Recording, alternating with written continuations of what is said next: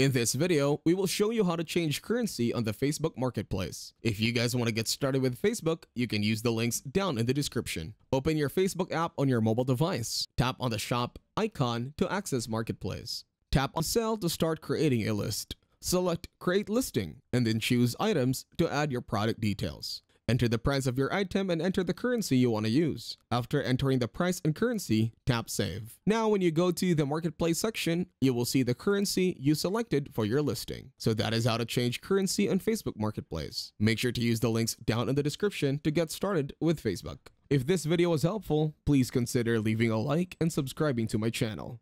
With that being said, I will see you in the next video.